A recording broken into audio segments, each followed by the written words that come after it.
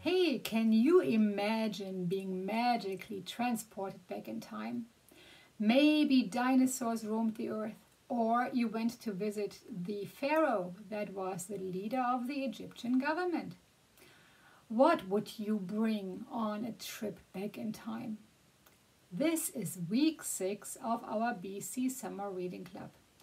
It's all about history's mysteries, the ancient world, history, and dinosaurs.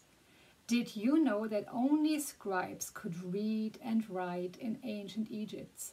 Scribes were powerful people. Or did you know that there are roughly 700 known species of extinct dinosaurs? So this week we put some activities in your bag to look at that theme. So for the little detectives, it's all about dinosaurs. For our clue finders, it's about history's mysteries. And for our tweens, we take a closer look at the Egyptians. Exciting news for our little detectives. You are now a dinosaur parent. So go outside to find a smooth stone that will be your egg. Then you can use the provided materials shown below to start building a nest. Maybe you can find some other soft materials outside to finish your nest.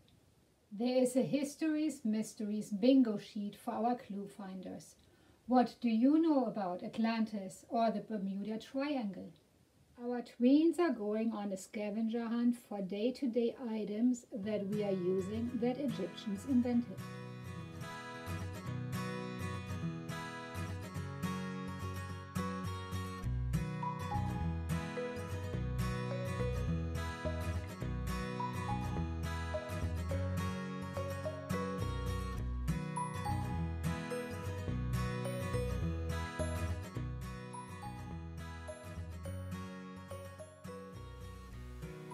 Hey, I'm just looking at this new book in the library. It's called Over the Shop, and it's a wonderful wordless story of friendship and of letting people and goodness into your life.